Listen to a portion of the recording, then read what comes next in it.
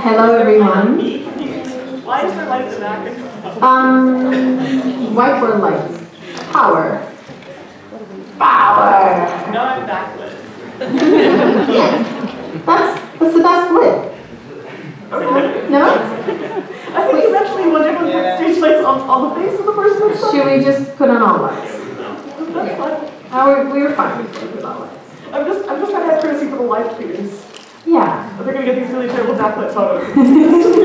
It does matter. So if you didn't know, this event is part of the Coidal Summer School, and yes, I'm authorized to call it Coidal, aren't I? We have co-EDL, Curdle, and I say Coidal and just live with it. So Coidal is the Center of Excellence for Language Dynamics, the ARC Center. And all this week we've been having our summer school, and we've had some public talks. Tuesday evening we had Dr. Alpheus Graham Zombule, who maybe is here in the audience tonight, I'm not sure. And tonight we have the wonderful Gretchen McCulloch. And we also have some people here who are not summer schoolers. I've seen at least one. You're also very welcome. So Gretchen and I actually know each other from a couple of years back. Don't know how many. However, this is the first time we meet in the so-called flesh world. For those who don't understand what this is about, we have known each other on the internet. I do public outreach and she does public outreach at a massive scale on the blog All Things Linguistics, and lately also on the podcast Linguistic with Lauren Gordon, which I highly recommend you to listen to. There are other linguistics podcasts out there as well. Including yours. Including mine. Gretchen and I share something else as well, which is the spelling of our last name.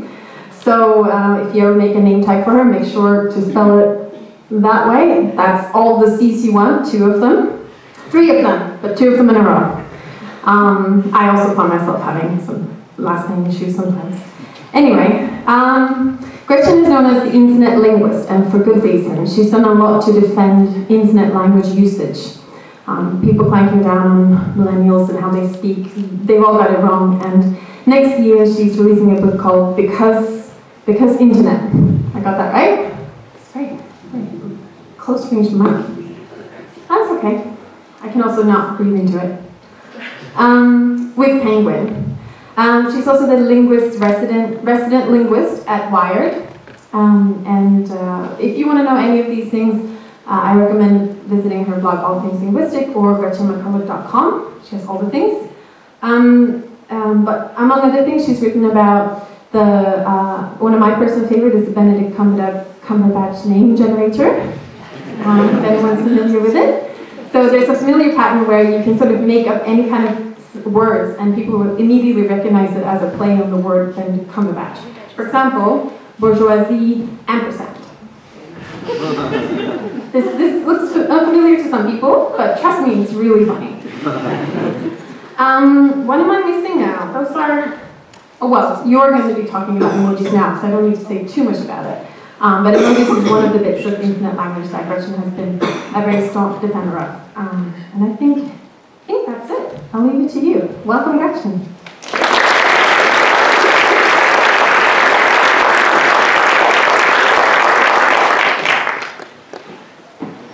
Well, thank you. Is my mic on now? Okay. Back row, can you hear me? Lapel mics, great.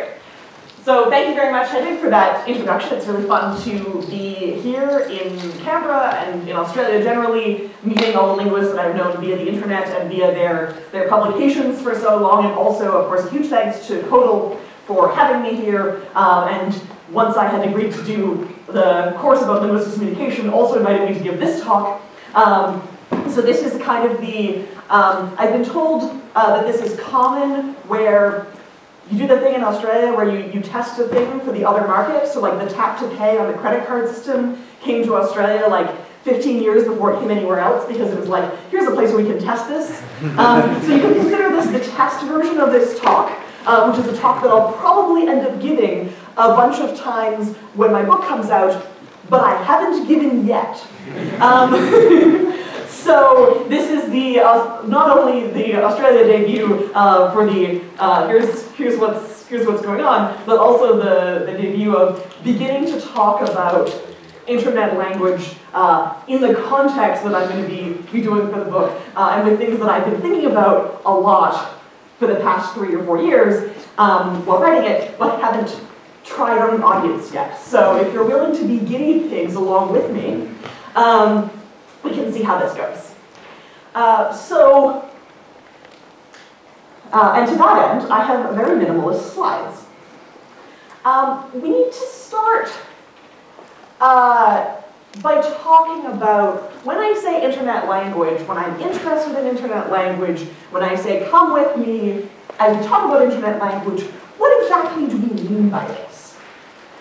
And it would be easy to say, oh, well, these kids these days, on their phones all the time, anything that the kids are doing must perforce be internet language, and anything that their parents are doing or their grandparents are doing is that kind of older generation and doesn't really understand the internet. And so it just becomes another synonym for kids these days.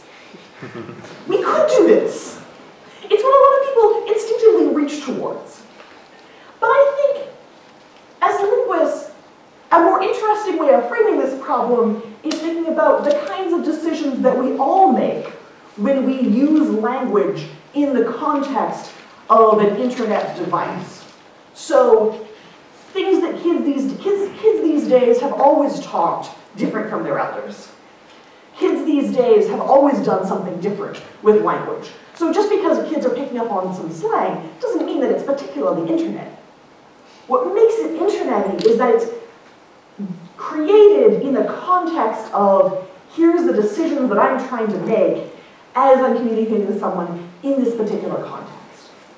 And in the internet context, one of the big things that distinguishes the kinds of language that we produce on the internet versus the kind of language that we produce in other contexts is that internet language is often written down and informal at the same time. And this is historically pretty weird. When we talk about different styles of language, it's really easy to make a dichotomy. So on the one hand, you have the formal, the written down, the books, the newspapers, they go through editors, they go through copy editing, they have a prescriptive tradition, they're monologues, no one else is communicating with you. You know, when I write this book, you can yell at me, but I won't be able to hear you back, which is going to be great, I think. They're thought, they're composed, they're planned, all of these kinds of things happen, and they're often relatively formal. They have long paragraphs, they have long sentences, they support extended narration, and this is what we often think of traditionally when it comes to writing. And now we have the flip side of that. So when we think about speaking, we often think about the informal, the conversational, the back and forth, you know, here's me talking, here's you replying, we have this exchange, it's lively, it's dialogue, it's back and forth, it's not premeditated, you don't get to plan it, it's not rehearsed and footnoted, and in extended sentences you have interruptions and swift repairs when you say something you were intending to be saying.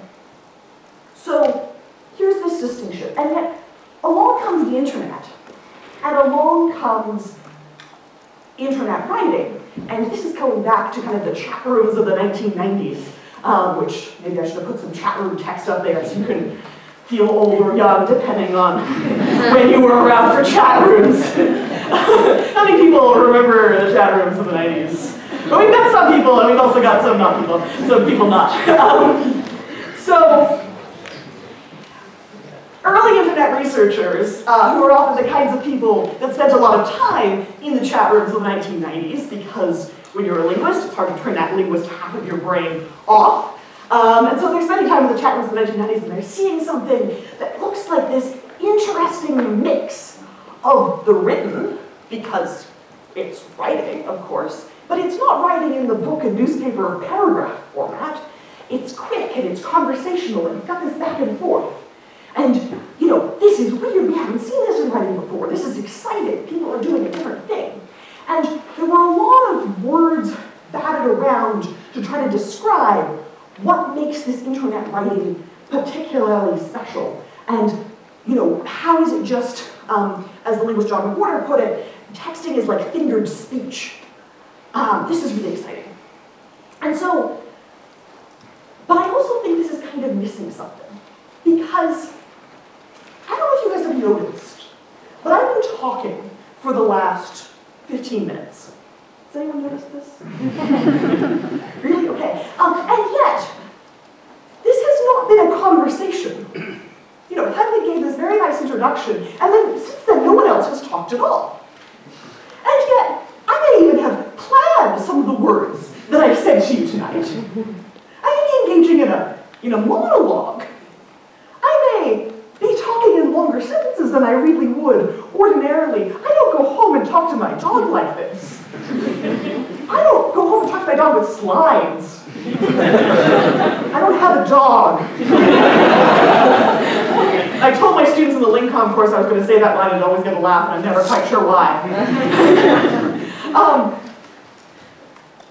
So, then we can back up for a second and say, okay, wait, internet language is something weird because it's writing and it's back and forth and it's conversational and it's unplanned and it's spontaneous and look, isn't that exciting? But we can back up for a second and say, wait a second, I shouldn't have been drawing a line here, I should have been drawing a square.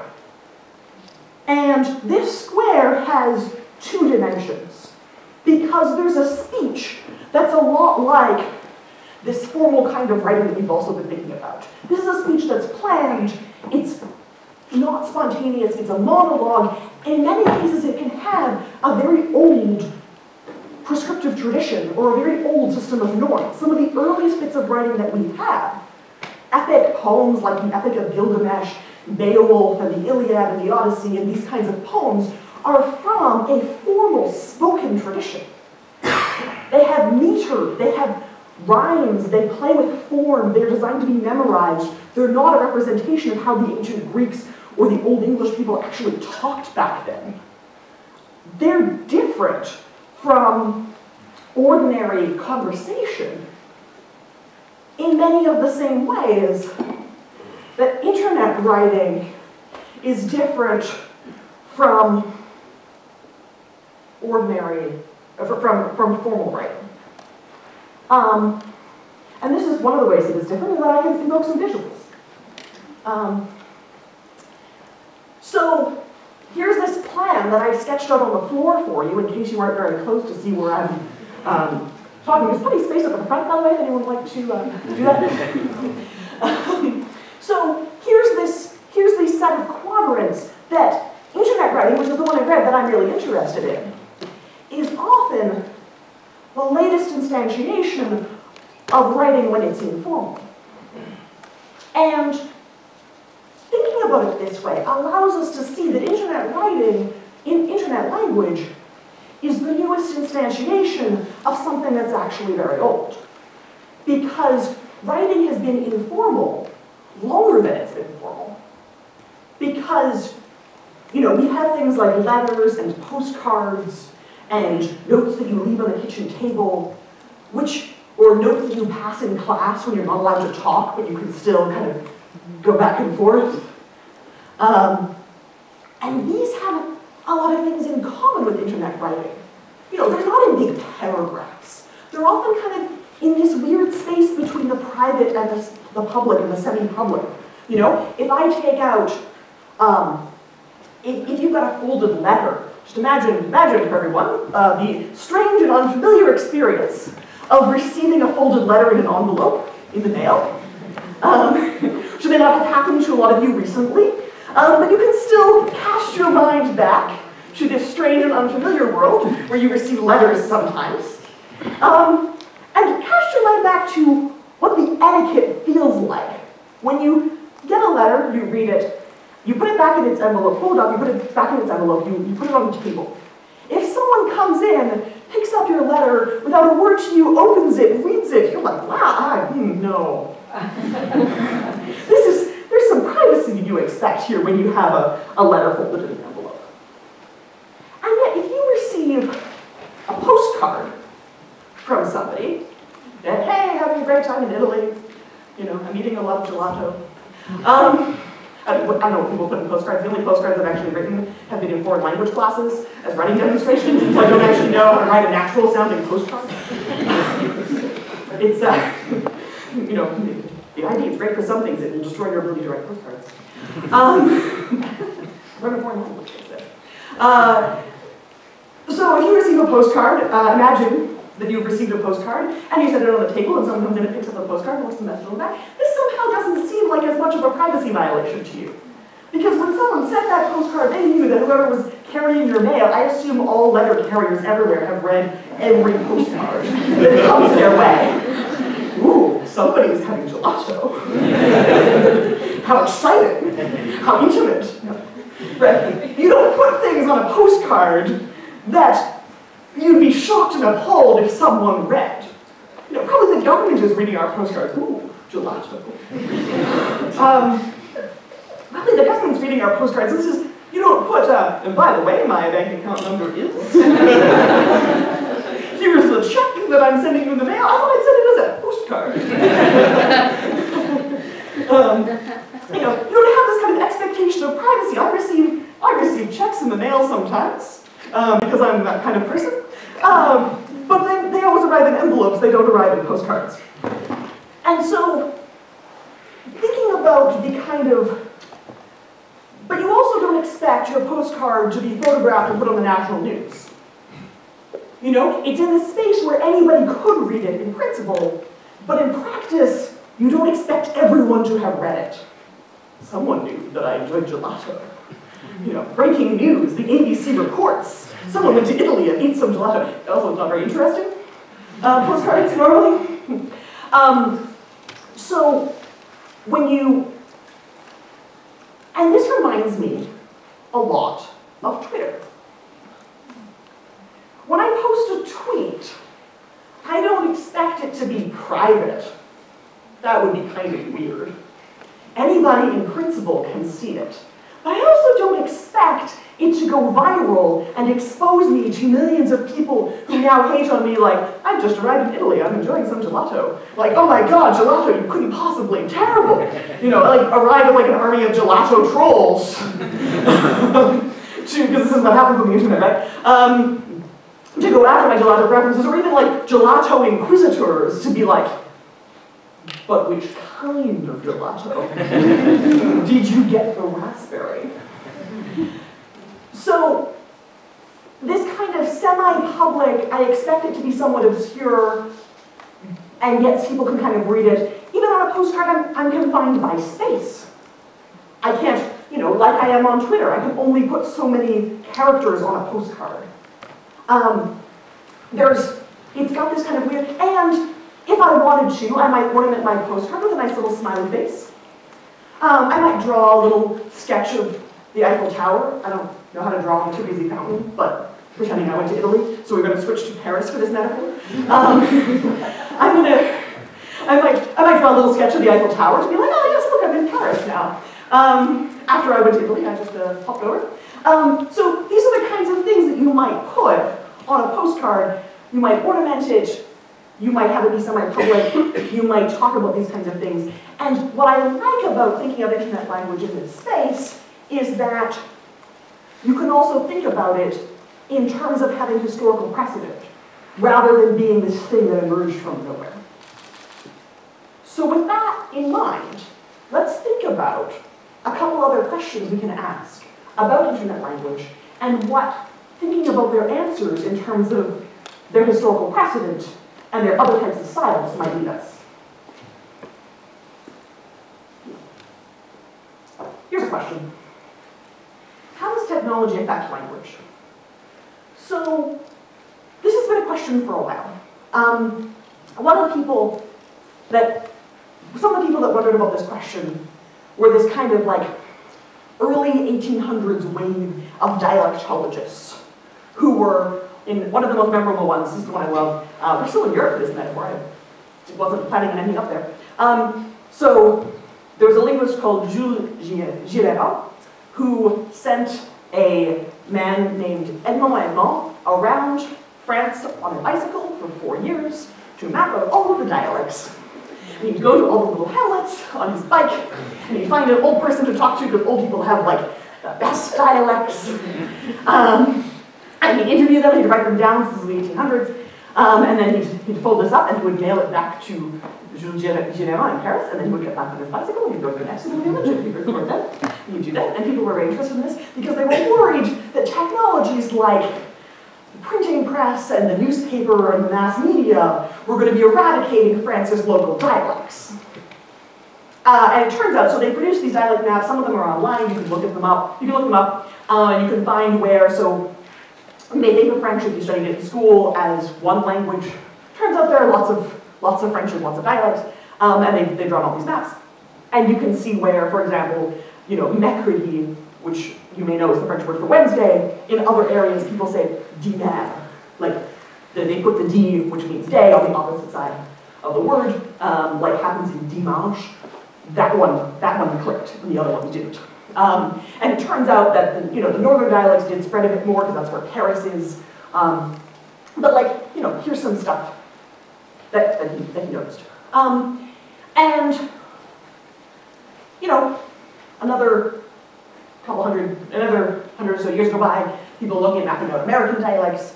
They send a bunch of people around in word wagons, the Dictionary of American Regional English. Send people out in word wagons, which were the like kind of station wagons with like, or I don't know if they're station wagons or like VW vans, outfitted with like a gas stove and an icebox and a little tiny bed. And they'd go record people, and they'd wander around like the grocery store, like eavesdropping, and be like, ooh, you have to ask people about that. And then they'd like go take them back officially and record them in their, and give them the speech, do them, and they produce this map of, all of the different places people talk. And I'm not aware, and probably if someone has done this, maybe someone will tell you after the talk. I did try to see if there were any maps of like people had doing this in Australian English, and I haven't found them, so maybe someone would like to do this. I know the Linguistics Roadshow was doing this with like internet survey data, where you could ask people like, where do you say potato cake, or do you say potato scallop? Okay. Do you say fritter, the other one? So in the internet era, you can do these kinds of maps where you say, like, do you say bathers, or do you say causey, or do you say togs, or the other one? Swimmers. Swimmers, thanks. So, the Dictionary of American Regional English found out that television and the mass media and the radio had not been eradicating regional dialects. And then later generations of surveys, you can say, oh, what if we just made this survey in like a little web form, and people just click on a couple buttons, and we didn't have to send out a guy on a bicycle, or like some people in vans. You could just have people click on the things, which makes it a lot faster. And you can notice these things and say, does technology like change how people do these types of things? Another thing you can do, and this is something that you can also, another thing you can do, especially in the internet age, is try to mine Twitter for people who have made tweets with geolocation data turned on, so you can see exactly where this tweet was made from. And if you keep doing this, you can discover that like people in some areas say, like people in, I think it's Southern California, say hella. People in Northern California do not say hella as much. And you're like, ooh, this is a regional divide that we're aware of, and we can map it onto Twitter and see if people actually do this based on these particular areas, which is pretty nifty.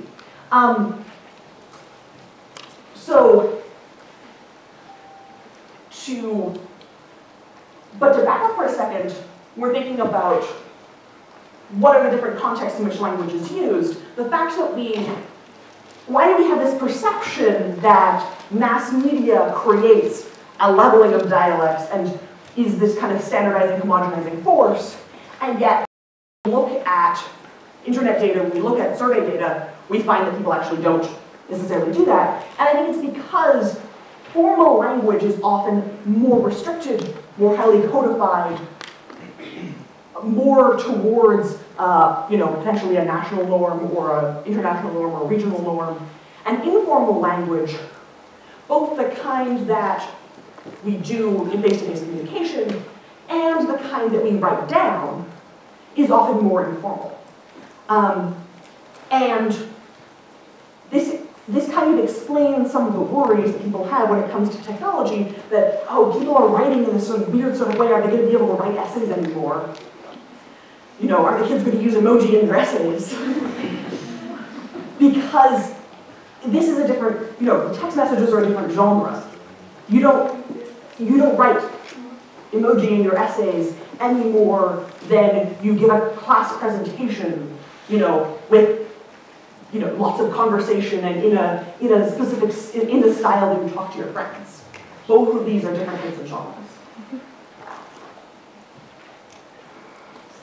And this brings me to another question, which I think is particularly interesting in the internet era. And you'll notice that I have self-referentially used lowercasing throughout this talk because I thought it seemed more internet. When you pop your keys, it makes things funnier when you sit on a microphone. Watch. So, we've got this question of what is punctuation for? What's the purpose of having punctuation in stuff? Why put extra squiggles in with the letters? And if you read this slide, you might think, well, it indicates whether something's a question. That could be true. But if I deleted this punctuation, this question mark here, you would still know this was a question, because it has the words in the order that we associate with questions, so this isn't quite doing it enough. So let's back up a little bit to formal writing again. If we go back to early in the history of English writing, English borrowed its alphabet from Latin, and medieval scribes had wrote most of the things that they wrote in Latin. But the problem was, because this is left over from like the legacy of the bureaucracy of the Roman Empire, the problem was that people were getting worse and worse at Latin because no one was really actually speaking it anymore. Latin was getting harder because people had to learn how to learn Latin in order to learn how to read and write, because not very many people were writing in the vernacular. And so when you've got a bunch of like second language Latin speakers being like, so this is really difficult. And another thing that's making this extra difficult for us is that Latin, until this point, is written without any spaces or punctuation. So, if you're on a word search, this is what Latin looks like.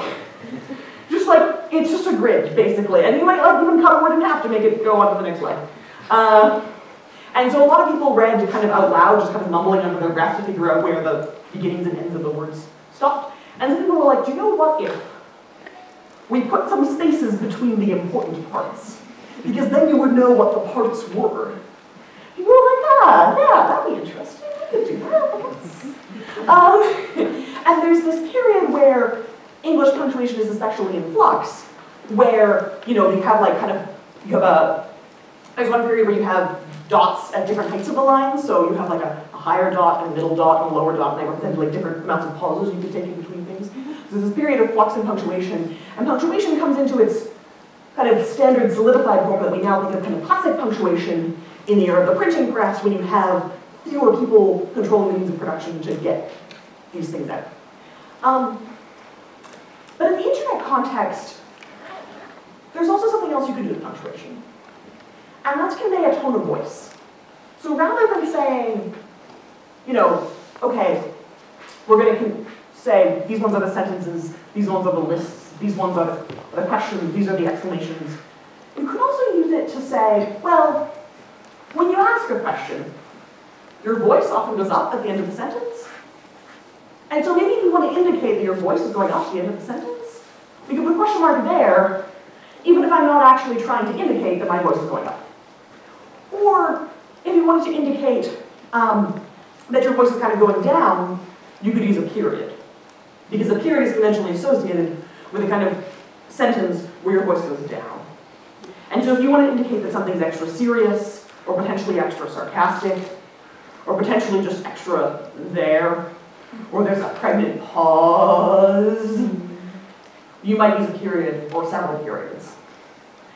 And the space in between, if you just kind of want to indicate an ordinary sentence that isn't really, ordinary phrase that isn't really ending in particular, you could just not use punctuation at all, because you have something else in the technological era, which is the line break, or the message break. And you can just hit send after each one, and you don't need the period to tell you the utterance is finished. there are some problems with this. And this is that there are some differences between how people interpret these. So this is a way of doing things that's very internet first. You know, if you're going to send a message, you need to hit enter, you need to hit send in order for it to send. That is the minimum thing that is required in order for someone to receive your message. The line break is important, and it doesn't really matter if you're like wasting pixels. That's not really a thing. You can waste paper, but there's not really like a waste of pixels, like, oh, you're putting in so many line breaks, like you're using up the pixels like extravagantly. This isn't, that's not how screens work. That's not how data works. So, on the other hand, if you go back to postcards, you do have a waste of paper. If you want to convey a message on a particular size of postcard, you need to actually be able to fit it in that space.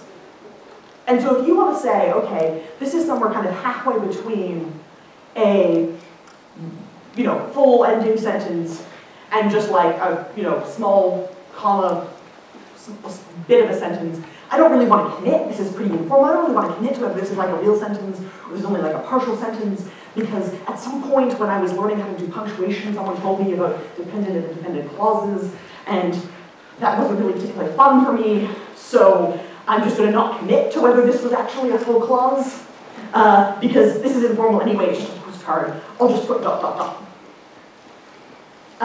in between these sentences. And this is also something you see in early emails, you see in the punctuation and text message practices of often older people who are kind of oriented towards offline norms where you can waste paper as the thing that you're trying to accomplish when you're sending someone an informal message. The problem is when you have people on the other side, now my places stand for something else, I'm sorry, I ruined my metaphor. Now you have this thing where, okay, we know that you can send individual messages, and that's what distinguishes your individual sections. And so ... can mean something else, because it might as well mean something else because it's there. And so at that point you have a ... that means sarcasm, or it means a pregnant pause, or something left unsaid, or passive aggression, or anger, or all of these additional meanings. Both of these systems are totally fine. The problem is what happens when they collide.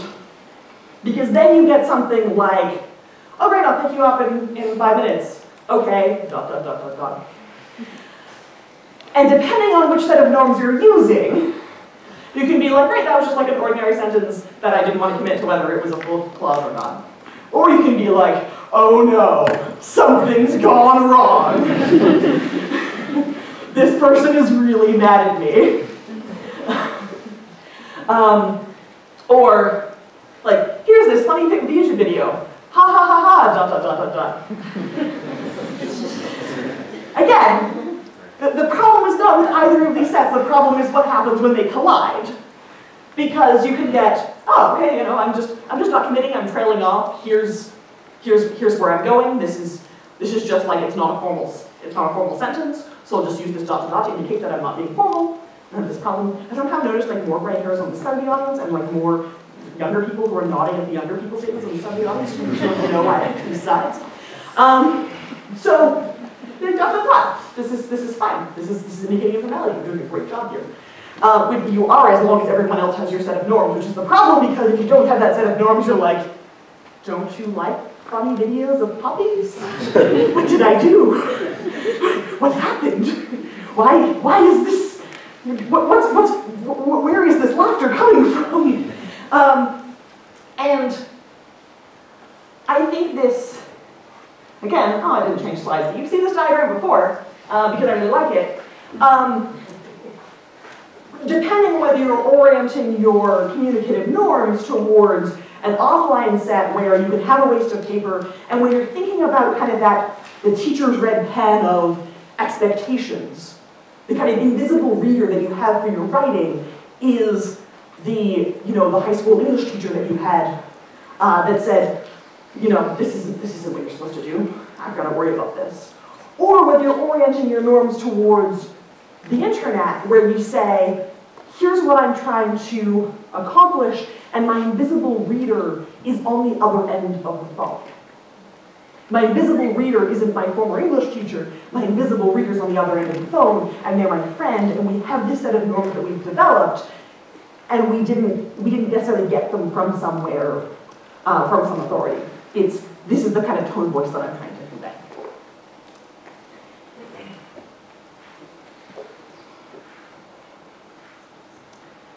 And this is obviously the question you've all been waiting for. And this is the bit that, so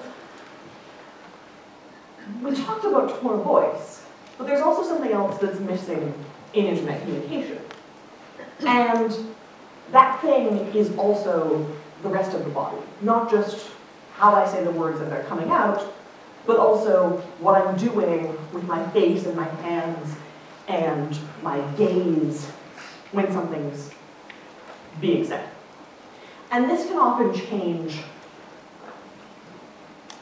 the interpretation of the words that I'm saying. So, for example, if I say something like, good job, good, this is sincere, everybody's happy. If I say, how well can you see my eyes right now? If I say, good job, with an eye roll, or if I say, good job, fuck that guy,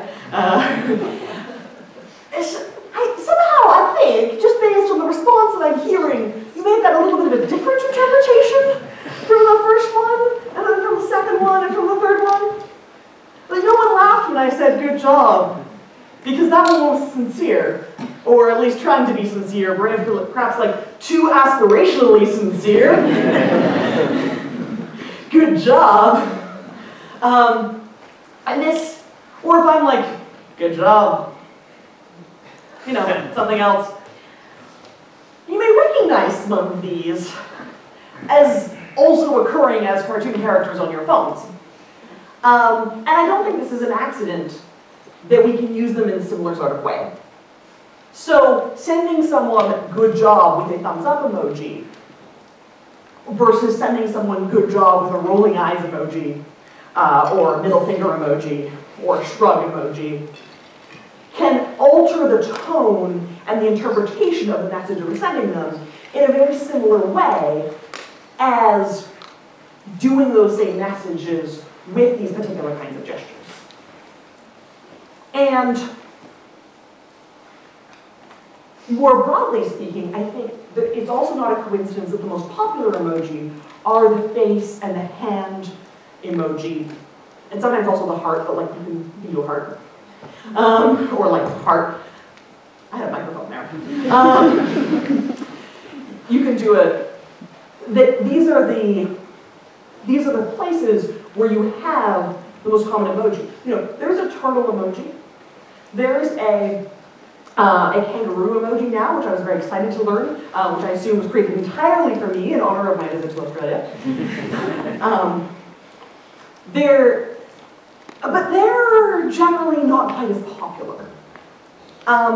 You know, they're the ones you kind of mine in the depths of the emoji set for when you're playing around, or when you're trying to illustrate something, when you're like, okay, I'm really bored, I'm on my phone anyway, I guess I might as well see what wacky new emoji they've added since the last time I checked. And maybe I can send them to someone, because like we don't have anything else to talk about anymore, but we still want to be chatting. Which I think is not an underrated thing for emoji, because in face-to-face communication we also have the ability to hang out with each other without actually saying anything.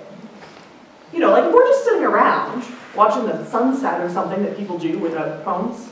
People do when they don't have phones? Watch the sunset? Okay. So if we're sitting around watching the sunset, you know, you and I can be sitting there watching the sunset.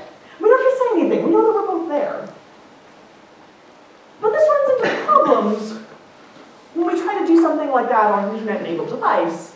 Particularly, you know, we can do this on Skype or something. Like, we can both be there and be like, okay. just kind of poking around in the background, occasionally saying something, but not necessarily doing that. You can do that with video chat. When it comes to text-based communication, which is often what we're doing, is especially the kind that I'm super interested in, it's often hard to indicate the meta message of we want to be talking to each other, we want to be spending time together, but we don't have a specific thing to say. And I think this explains a lot of the popularity of this kind of trawling through the emoji depths. And looking up the, like, oh, hey, here's another GIF. This dog is really cute, I promise. Or like, here, so it is, and here's a cat that's also cute. Like, this is very similar to, like, let's sit on the couch and watch the cat be silly, right? If you have a cat. I also don't have a cat. So, this kind of like hanging out is something we can do with our bodies and with our gestures in physical space, and it's also something that emoji let us do in a virtual space. And it also kind of gets us back here. How do you like this chart? I'm trying to do a lot. It also kind of gets us back here, because this is one of the questions that people pose to me when I say I'm interested in emoji, especially, people who are of a worrying bent. They say, but aren't you worried that, like, English is going to get replaced with emoji? First of all, anybody who asks this question, I want you to ask it to me in emoji, because otherwise I won't accept the premise that you could possibly replace English with emoji unless you ask me this question in emoji. And I want like a full sentence. Like, no, like, fooling around. And also, okay, wait, just pointing this out here. You're not allowed to use the alphabet emoji. There's like the ABC or the ABCD emoji. I know these exist. I posed this challenge before, and it is cheating to use emoji that have letters in them to propose the demise of the letters. So no one tweet that one at me. But if you have a better suggestion for, will emoji replace English, please submit that to me in emoji. I submit that if anyone does this, I'm going to get 20 different answers, and if I show them to the next audience, they're going to have no idea what they meant. I've also tried this one. So, something is different, right? They're not equivalent to the words. They don't work like the word. I don't know what the emoji is for replace. I don't even know what the emoji is for emoji. And this is kind of a major disqualifying criteria because every language I've ever heard of has a name for itself. And if not, you could easily make one. And yet, like, what's the emoji? Is it the smiley face? Because that also means smiley face. One time when I issued this challenge, someone sent me happy face, speech bubble, or like the speech microphone bubble thing, and the one that one? Yeah, these ones up here. And then also like the ABC emoji, and leaving aside the disqualification of the ABC emoji, because I had to add that caveat later, this is also very easily interpretable as I get happy when I sing the alphabet song. So, this is a problem. This is not how languages work. But the deeper question that people are asking when they say, are emoji a language? Like, what are they doing? Could they replace English? Is, I think, still a really, really interesting question. And the question they're really asking is, what are emoji doing in communication? And is that a thing we should be worried about? Is that a thing that's ever going to show up in this quadrant with your books and newspapers? And there has been a book published in emoji. Well, it's got emoji on one side and English on the other side, blogs. And this is Emoji Dick, which is a translation of Moby Dick into emoji. And the first sentence is, let's see if I can remember how it goes. So it's telephone emoji, man with the mustache emoji, whale emoji, sailboat emoji, and the okay hand. I don't know if anyone here knows the opening line of Moby Dick, so if you do, just stay quiet for a sec.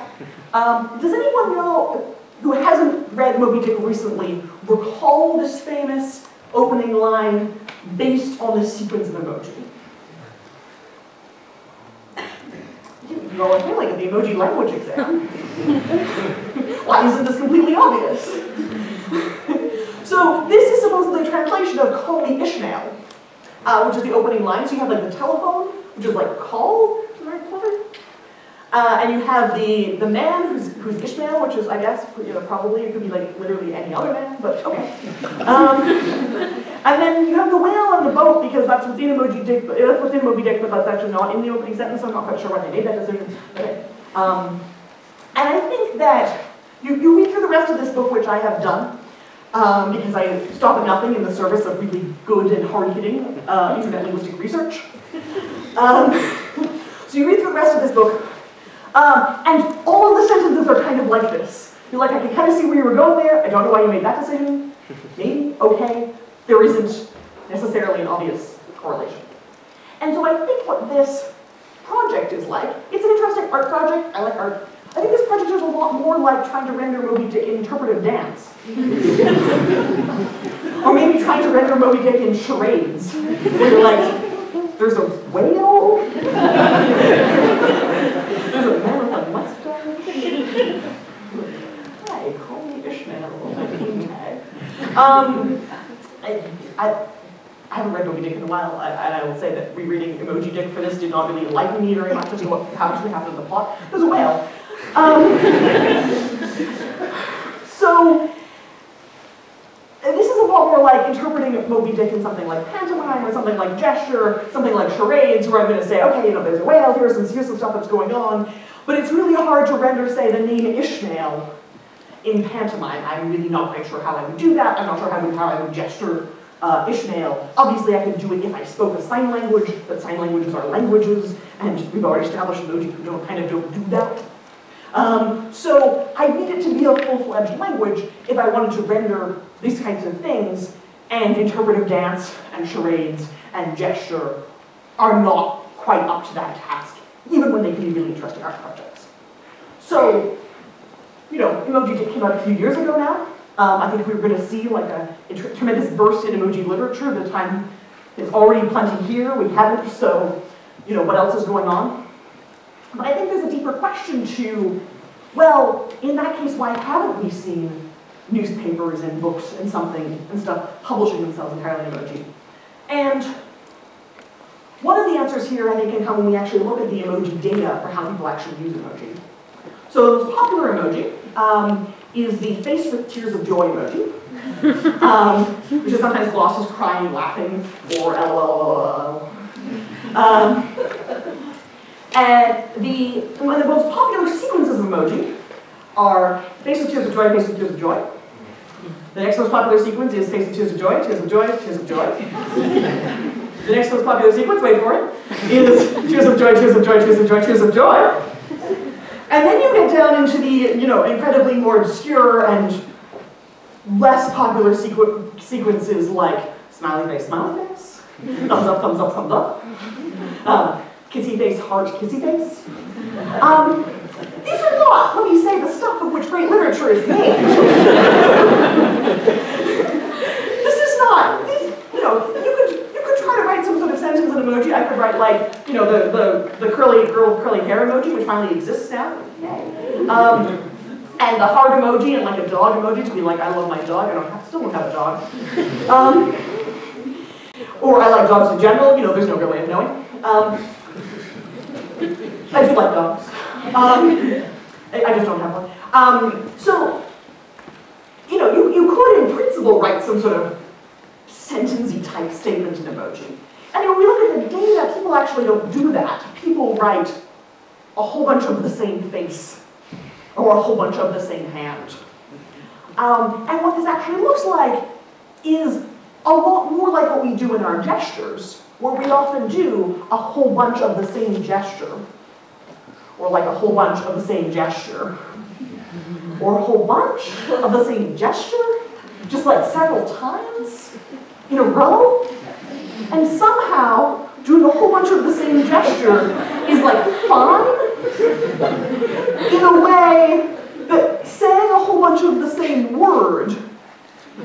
like not,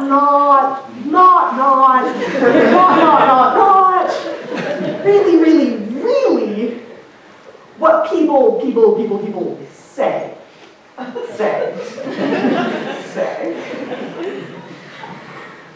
So the place where we find all this repetition, it was fine when I was doing this all the time. This is within the range of a normal set of communicative actions that people take.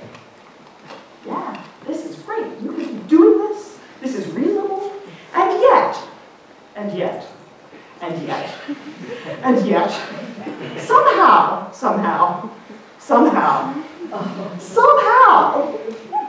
this is just not. Okay, I'll stop really this way. It's not quite the thing that people do when you do it in words. And so we want to say, okay, let's take a data-driven approach to this and see where do people actually make all this repetition. It shows up in our gestures. It's totally reasonable to do the thing in our gestures.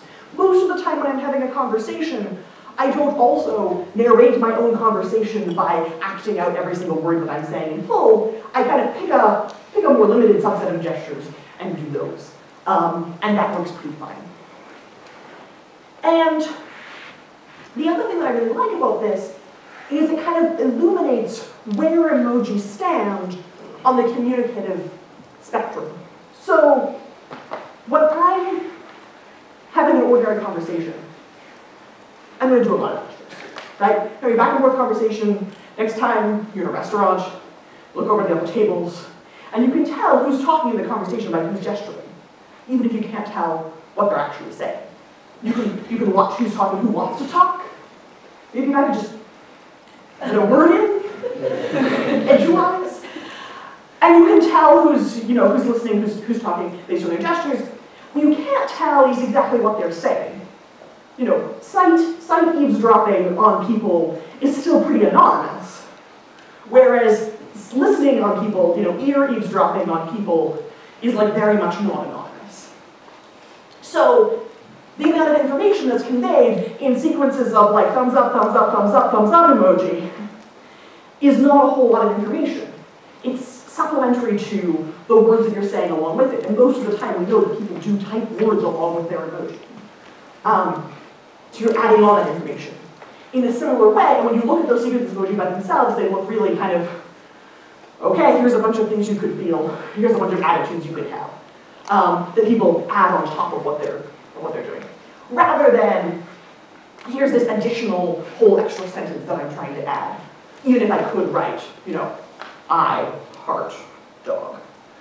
You could do it, it's just not very common. So this helps illuminate some things about how emoji fit in to the communicative paradigm. When you're having an ordinary conversation, you do a lot of gestures back and forth. And yet, when you're public speaking, I'm very conscious of my gestures at the moment. I'm doing them in a very stylized sort of way. I'm deliberately not putting my hands in my pockets and jingling the coins that are sitting there. Because, this is some advice that you give novice public speakers, is like, watch a video of yourself and you'll see all these annoying little nervous tics that you do that you didn't realize. This isn't an advice we give people for conversations. Like, watch a video of yourself and have a conversation, and you'll notice how to have a conversation better. We don't normally give this kind of advice. We listen to the other person and make sure that you're engaging and having a back and forth. We do a lot more kind of stylized gestures in public speaking. If you watch other types of formal speaking, so for example, I could have been delivering this talk from here, where you might have had some difficulty seeing my gestures at all. Maybe I could have just sat here this whole time. If you watch talking heads on the news, they, for very good reason, often stand behind a desk. They often don't really gesture. They got cut off kind of at their elbows, so you can't really see them even if they are gesturing. Or they have like 3 pieces of blank paper to like carefully shuffle. So they have something to do with their hands that's like, okay. So these kinds of bits of gesture are very curated and very stylized. When you listen to the radio, which is no gesture at all. Or actors, when an actor is delivering their lines, when you're figuring out what an actor is going to do, you often have this kind of very stylized sort of set of gestures for that actor to accomplish. And if the actor's gesturing wrong, if I'm a character in a play, and I'm like, good job, you really want me to be doing the right gesture along with this. And so these are very stylized, and there's examples of stylization of gestures and prescription of gestures for formal speech all the way back to like Roman orators and other people who are like, here's how a good speaker should gesture, which kind of goes back to that sort of prescriptive tradition that you end up with in formal varieties. So you have this distinction between how we gesture when we're doing a public speech versus how you gesture when you're doing a conversation. It's a lot less stylized, it's a lot less excited. And it's a lot less kind of emotional. It's going to emphasize the point, be kind of a punctuation, but it's not going to be, it's going to have a very narrow emotional range between the like kind of serious and the kind of excited. And it's not going to, like, I'm not going to come in here and be really, really angry at you all the time. Or be kind of passive-aggressive, like, I hope you like this talk. This isn't part of the emotional range that we normally associate with stylized public speaking. At the same time, so when we think about this in terms of writing, formal writing has a narrow emotional range. It's, here's a report, here's what happened, here's a book, here's a narration of things that are happening in a particular context, here's a news report, here's an academic article that's like, we did this study and this thing happened, the p-value was this. And that's kind of, it has that narrow emotional range because that's kind of what we mean when we say formality. That's kind of what we mean when we say, okay, here's what's going on here. And we have lots of tools at our disposal to expand our emotional range, and not all of them are emoji.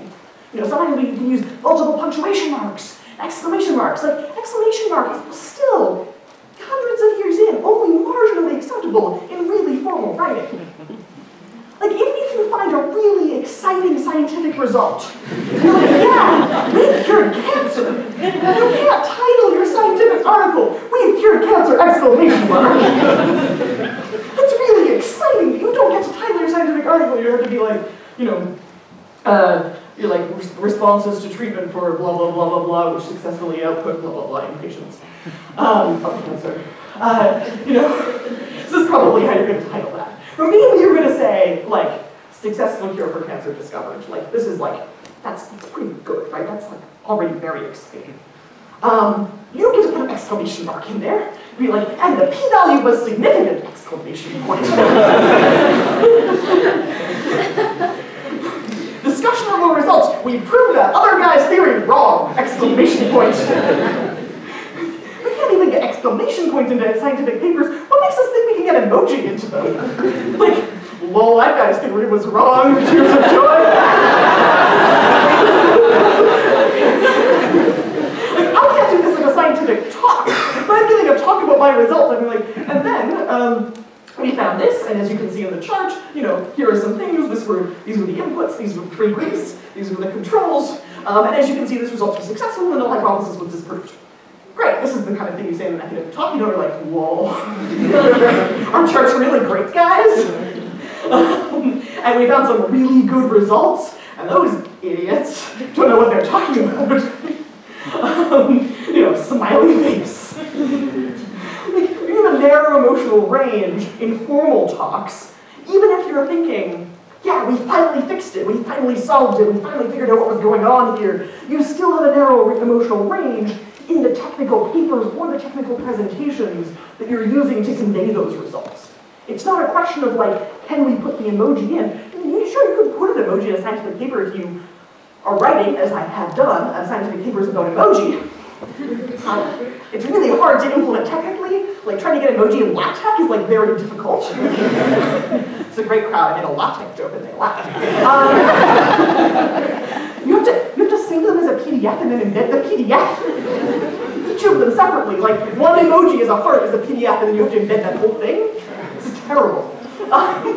Don't write emoji papers in LaTeX. But even though we were writing a paper about emoji where we put emoji in, we put them in as a mention, as in people use this heart emoji a lot. We didn't put them in as a use. We're like, we heart the people who use the heart emoji. Because you don't don't get to do that in a scientific paper. You're not supposed to love your subjects, even when you're like many linguists and experimenting on your own children. You don't get to say, and my kid was so cute when they said this like interesting linguistic thing. You still have to be like, and the subject, who was 2 years of age, lived with the researcher. And made the following interesting speech errors. There's a different sort of tone that you take, and it's not about the specific emoji. Like, you know, you can use an emoji as like a graphic design element. You know, you can use like the pointing hand emoji to point out like, here's a thing. Or here's an OT tableau. You can use them for graphics reasons, but you don't get to use them to expand your emotional expressive range for the same reason you're not supposed to be passive-aggressive or too excited in a scientific talk, which is like, this is just a genre convention, and that's kind of how the genre convention works. And I think this is very reassuring when it comes to, okay, but like, are we going to publish all the books in emoji? Because if what emoji are really doing is expanding our expressive range, and, you know, even back when we had other expressions, you can't be like, isn't this just the bee's knees? Like, other types of slang don't tend to make their way into scientific papers either. And this is a feature of informal language, whether it's written or spoken, not so much a feature of these particular graphics.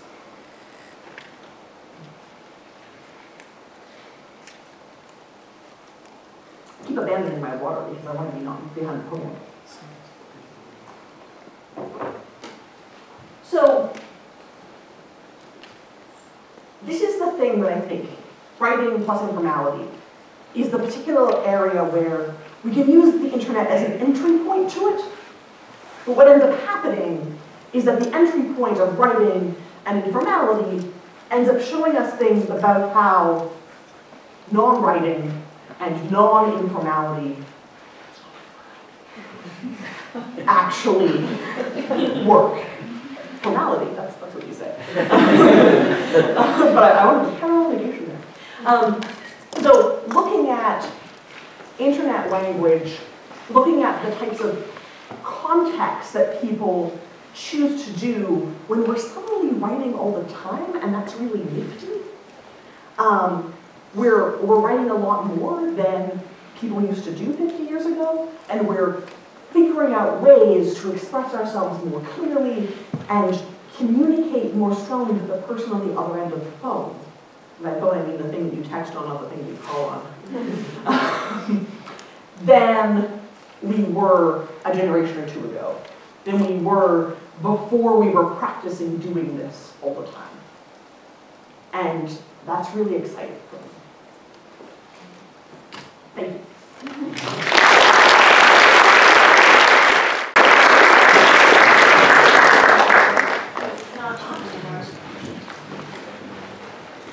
Thank you so much, Gretchen. That was lovely. Oh, yes, you have microphones. That was a great talk. I just wanted to share something that I learned when I visited Carnegie Mellon University. They claim to be the first inventors of an emoticon ever. So they claim that on their department and Chapman board, they were the first ones to use an emoticon. A lot of places claim this. That one I think is the best attested one. There's a thread by Scott Salmon that has this thing. I don't think there's been a more convincing antidate of it. So. Okay, cool. Well, if you say it, then that means a lot to them, I'm sure. And they say that they first invented the colon dash parentheses to sort of denote that they were not being serious. They were not saying something seriously, but that it was more to be meant as a lighthearted thing. Because otherwise, in these chat rooms, they would think that they were being passive, aggressive, and serious, and they would get into arguments. So it's just a functional need. Like, we need to be able to put a tone into this, otherwise we get into arguments. I thought that was very interesting. But let's give the floor to the audience. Does anyone have any questions? There are traveling microphones. They're currently there and there. We have one right there. You first. And right in the middle of everything. I'm going to pretend. Please name and affiliation for everyone. Yeah, thanks. Thanks, Gretchen. Dan Angus, University of Queensland. So, do you think I know this is how you titled your talk, is internet language. Do you think that is a problematic title because actually what we are seeing are languages that, in the same way when people talk about particular platforms, there's often a problematic way in which we talk about a platform as being almost like one thing. Or say take Reddit, for example. There's not one Reddit. There are several subreddits, and there are behaviors and cultures that are very specific to certain kind of corners of these platforms. Do you think that we should talk about it as internet languages, right, in the plural form, because there are a series of practices and such that we will perhaps observe across the breadth of internet? There might be perhaps generalized forms and things that generalize out more than others in terms of standard communicative practices, but actually it's at the edges where the really interesting stuff is, where we get very niche behaviors. So I think you could definitely, I think it depends on which context of internet types of communication you're talking about. I think there's a case to be made for talking about the internet as a communicative context as a whole, because it's a kind of platform that any internet-enabled communication has certain things in common. You know, the ability to type emoji, or like, and I'm saying internet writing here, so I'm already limiting it to that because of course video chat is going to be something different. But internet language in the sense of like the things that people text to each other. You know, there are differences in particular platforms, you know, how you type in WhatsApp versus how you type in, you know, Facebook Messenger or other types of, you know, like vanilla text on your phone, these kinds of things. Like there are various kinds of, you know, there are various kinds of individual communities. There are various, you could, you know, splinter this down all the way to the level of the individual conversation. You know, how I text with my mom is different from how I text with my brother, these kinds of things. Like you could splinter this all the way down. I think this is kind of a problem that you run into when you talk about any sort of generalization. So, you know, does it make sense to ever talk about English when there are truly many Englishes? Does it make sense to ever talk about, you know, like the speech of a particular age group when, of course, everyone in that age group is also going to have individual differences? Does it make sense to ever talk about, you know, the speech of a particular area when even within that area there's variation? So, of course, variation is fractal and goes all the way down, and I think the internet is no different for that.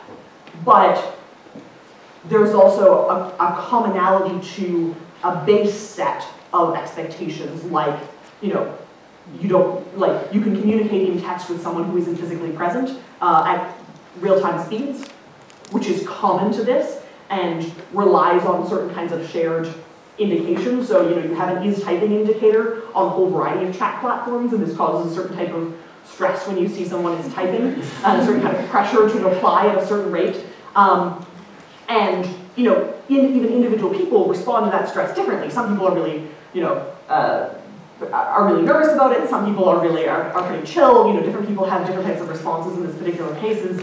But, you know, these are features of internet communication broadly, or of the chat platform as a thing, that aren't, you know, a WhatsApp specific feature or an iMessage specific feature that do those things. So I think it makes sense to say, okay, we can take this broad umbrella of these are the types of decisions that we make in a broad internet context, and then we can drill down into individual platforms, individual subreddits, individual, you know, chat groups, individual, you know, Facebook groups, or these types of things. Like you could drill down. You can always drill down to the level of the individual community, or to the level of the individual person. I think one area of internet variation that's grossly under-researched at this point is change in time. So the internet speak of the 2010s is not the internet speak of the 1990s. And I think it's very easy to conflate internet speak across time and be like, you know, for example, in February 2015, we saw the use of the tears of joy emoji finally outstripped the use of the basic colon parenthesis emoticon. So that's a simple change over time. Another change has been kind of the loss of the nose in the text-based emoticon. So do you write colon hyphen parenthesis, or do you write colon parenthesis? Still lingers on the old generation. Well, so this is the thing, is like older people on average write colon hyphen parenthesis, and younger people tend to write colon parenthesis, but that data is from 2011. And so now that we have emoji, there's also, people have also been telling me kind of anecdotally, and I don't know how to study this formally, but if anyone has any ideas, please get in touch, or please just do it and tell me the results, that people are interpreting the plain text-based emoticons as more formal than the colorful emoji. And so a lot of people have said to me, when I send someone an email, especially if it's in like a business context, I might put a plain text emoticon, like, looking forward to our meeting, smiley face, text-based. But I'm never going to put the yellow smiley face, because that's too informal. Thanks, yeah, there they are. So, you know, that's real. And so, maybe this means we all go all the way up the formality ladder, and the, colon hyphen parenthesis takes on this, like, really formal tone. Which again is, an email is kind of one of those kind of bridge forms of communication that's not quite as formal as, like, writing. Thank you, Hedwig. Hedwig is my Vanna White here. And so, so like which bits are more formal, which bits are, but this has definitely changed over time. So this is the one that was, created in the 80s on this CMU thread, and then this one arrived a bit later. These obviously arrived even later. And so, which ones? We get the. Yeah, here's a joy. Yeah. There we go. And also they're like from there. Close enough. So you get these kinds of changes over time. You also get changes over time with older forms of internet slang being reinterpreted as sarcastic. So, things like lol and grh and stuff like that being only interpreted as sarcastic, whereas these were kind of mainstream internet slang of the 1990s. So, the way that you readopt another generation's like jeans styles. Oh, ruffles. Do people still say that? I don't know. The oldest thing I can think of. There's one of the ones that I encountered when I'm looking through like lists of old internet slang styles, because like there are these lists and they're great, is BCNU. BCNU? So let us see. Oh. Yeah, that's BCNU. No one uses this one anymore.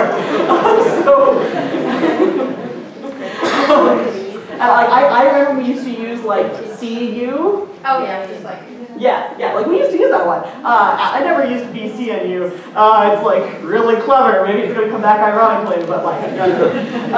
So I think that it's often underreported that there are generational changes and there are usage-based changes and like platform sometimes based changes in terms of which things people associate with internet slang. And some people have also told me like I can't drop the nose and the smiley face because like I'm just not that young and like I need to acknowledge this. Like I don't want to try to seem cooler than I am. Like it's like how I can't say lit without looking like a fool.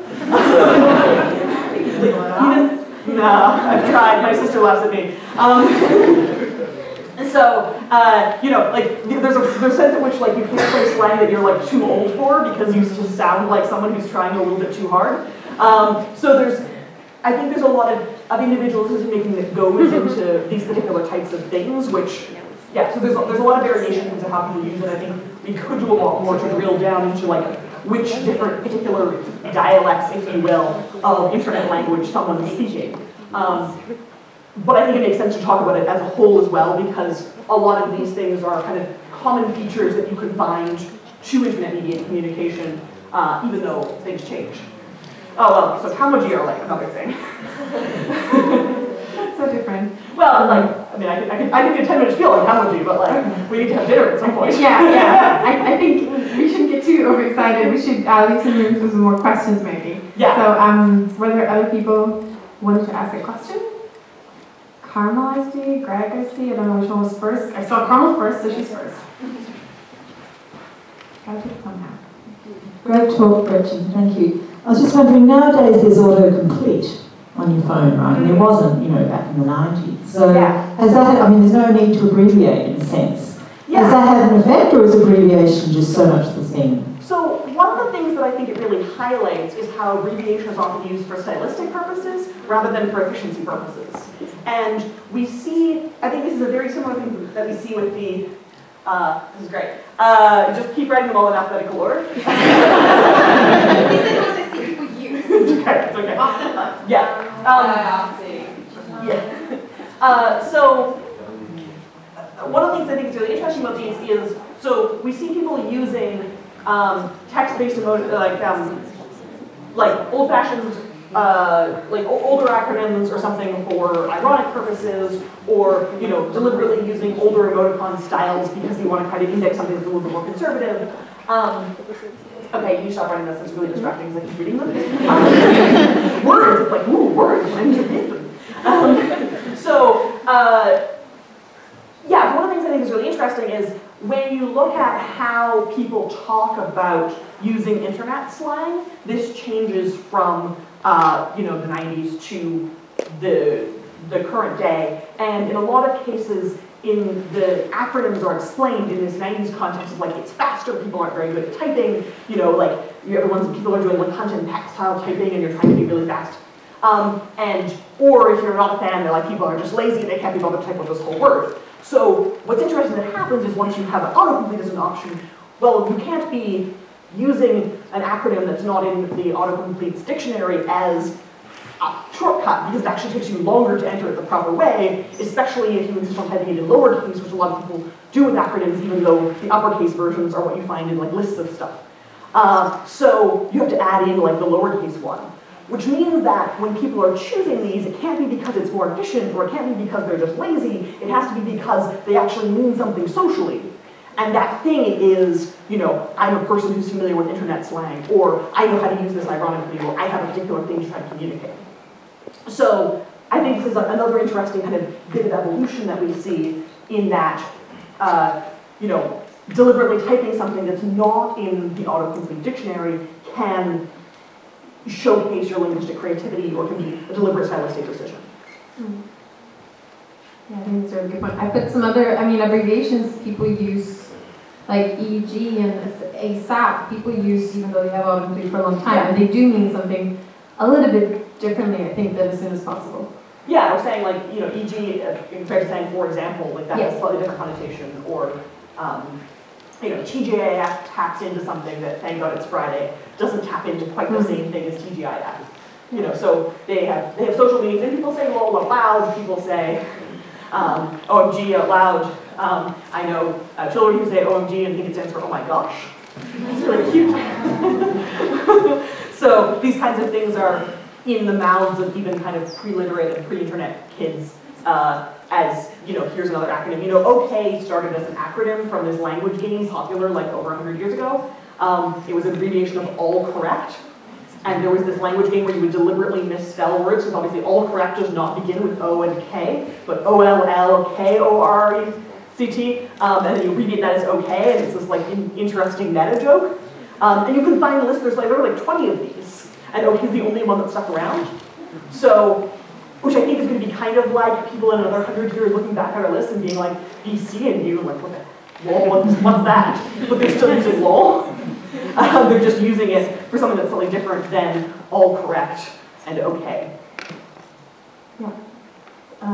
Greg? Can we get a mic or talk very loudly?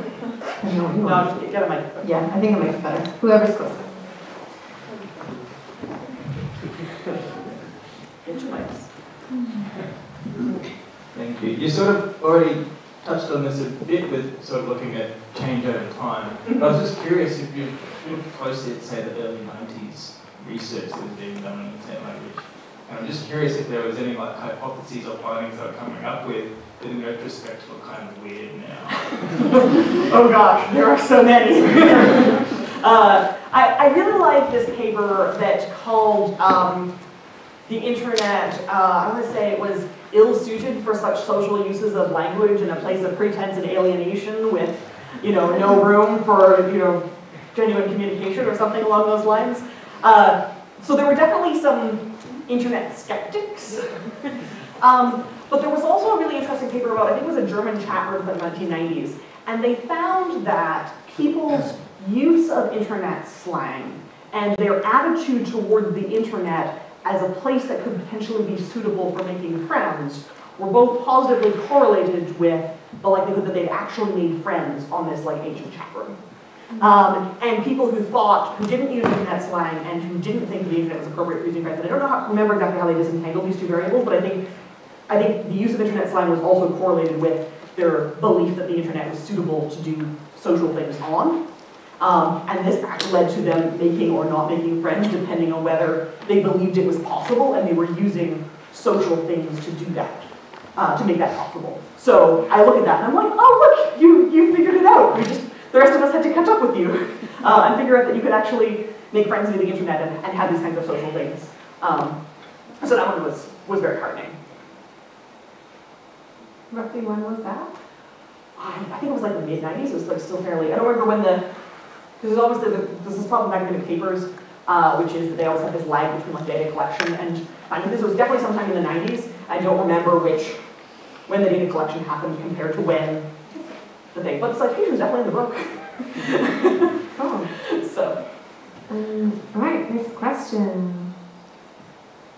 Yeah. Or there, yeah. Let's just do that. She's at it for one minute first, but okay. let her go, please. Thanks, Gretchen. You asked earlier if there was a word map in Australia. The Australian Broadcasting Commission did a book called Word Map of Australia. Oh, fantastic. In the early 2000s, and then combined with Macquarie Dictionary to do an online one. Oh, nice. Okay. But what I wanted to ask is, are you seeing a more kind of consistent language, irregardless of like the regionalism? So, for example, are you seeing more use in Australia of American terms like cookie and that kind of thing? And is that also going across into pronunciation? So, for example, Americans say pecan or Nissan, which is different to how we say it. Is it playing out in those kind of areas as well? So, what I've seen in people's kind of Twitter map study is it often kind of the inverse, that you can find a lot of these regional differences, even the ones that are kind of poorly documented, looking at geotagged tweets. And so I don't know if there are specifically geotagged tweet studies in Australia, because there definitely aren't in Canada, and I'm kind of annoyed about that. So people should do them of more than just the US. It's something that I would like to have happen. But what the American findings show, at least, is there's a very interesting one that paper by Jacob Eisenstein and Umashani Pramalamathan, which finds that in tweets where people have hashtags, which you're using to try to attract a broader audience, like you put hashtag Oscars or hashtag, whatever, politics or something like this, those tweets tend to contain less of a whole bunch of stuff. And that's fewer emoticons, fewer emoji, fewer like phonetic respellings like gonna or dunno, fewer regionalisms, fewer like all of these kind of informal language features, or potentially like as a constellation, these tweets seem to be oriented towards the broad audience. People kind of take that in a broad audience sense, compared to tweets with @mentions, where you're specifically calling the attention of a particular user, and those tweets contain higher levels of emoticons, emoji, abbreviation, like acronyms, phonetic respellings, regionalisms, and all those constellation of features. So people seem to be kind of aware of their audience, even at a micro tweet level, for where they're directing that. There's also been studies of minority languages on Twitter, and they also find that it's more likely to put, so I think the study was on Frisian, Frisian and whatever majority language people speak who also speak Frisian, Dutch? Okay. So it was on like Frisian and a couple other like the minority European languages and the majority versions. And they found that people were more likely to have kind of a tweet sent out, a broadcast tweet sent out in the world in Dutch, and then the replies would switch to Frisian when people knew that the other person was a speaker of it, in comparison to the inverse, where you have your initial broadcast tweet in Frisian and people are replying in Dutch. So it seems like people are going to try to code switch into a smaller language, or into things associated with regional dialects, when you have kind of a more targeted audience and you know that that person is going to understand you in the spirit in which it's intended. So that's something that, and I think when you scrape Twitter data as a whole, you end up finding, okay, people still do use regional terms, people still do use other types of stuff. There have been a whole bunch of words that I didn't even know, Australians were saying differently until I got here.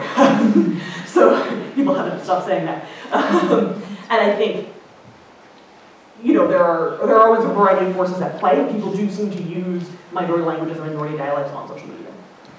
To follow up that last question, Pauline Bryant from ANU, the Macquarie word map that you mentioned was based on the pioneering work that I did in the late 80s on regionalisms. Gretchen, I'll send you some references to publications on that. Do it. One slight word of warning, the Macquarie people forgot to ask where the words were actually used. They asked where the informants were from, but not where the words were used. Gretchen, I'll see you afterwards. Yeah. Please send it to me. This is great. Just do my number review for me. Yeah. So I think, sorry, I have the next question, and then I think we were out of questions, or am I missing someone? Okay, maybe that's the last one then. Is that okay? Go back to sort of the start of your talk and kids these days kind of view of internet language. Yeah. I'm curious whether there's research on language acquisition and development in children, and particularly teens probably who have more technology use.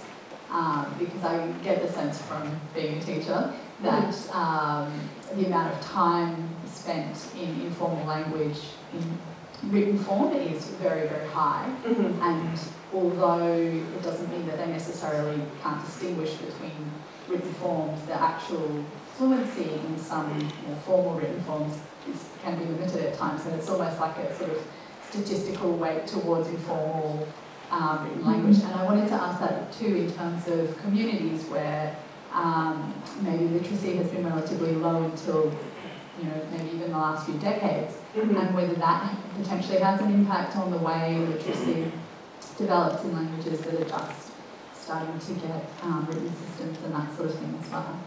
Yeah, okay, so I think there's a couple questions going on here.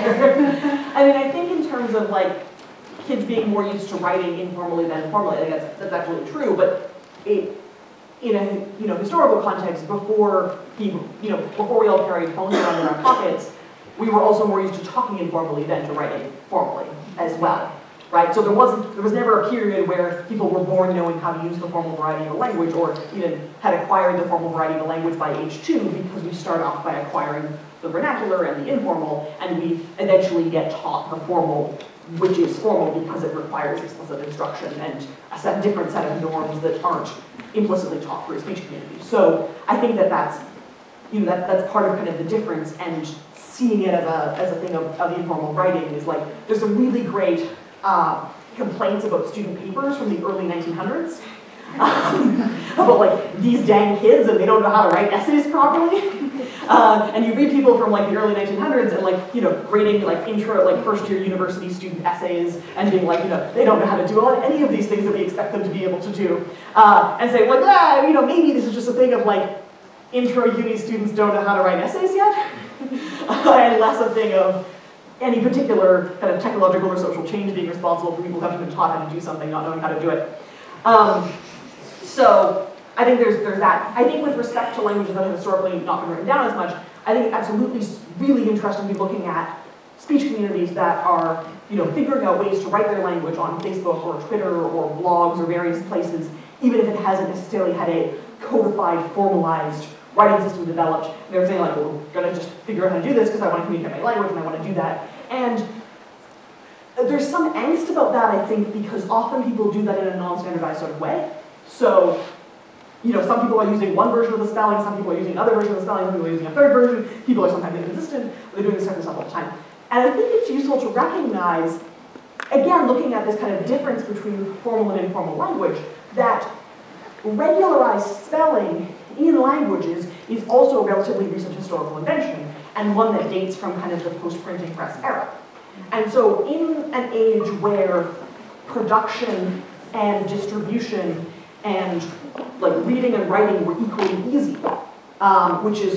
or approximately equally easy for everybody, which is the case when everything is handwritten and there's no printing press, and is also the case when everything is typewritten on digital devices. It is not the case in this middle period of the printing press where something passes through the hands of an external body in order to make its way into the world. In both of these, more egalitarian distributions, varieties of writing flourish.